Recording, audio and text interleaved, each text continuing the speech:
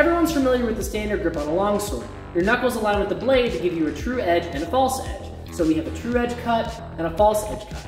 But there's something you can do that totally changes the game. If you turn your sword like this and put your thumb here on the crossguard, now there's no longer a defined true edge and false edge. Each of these cuts is equally as viable and equally as powerful. It also allows you to chain together attacks quickly. This is where we get things like Krumpau and Zverchau.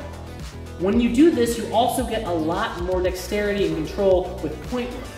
You can now manipulate the point even more quickly, and you can change lines and even make deceptions like you would with a rapier a lot more efficiently with this weapon.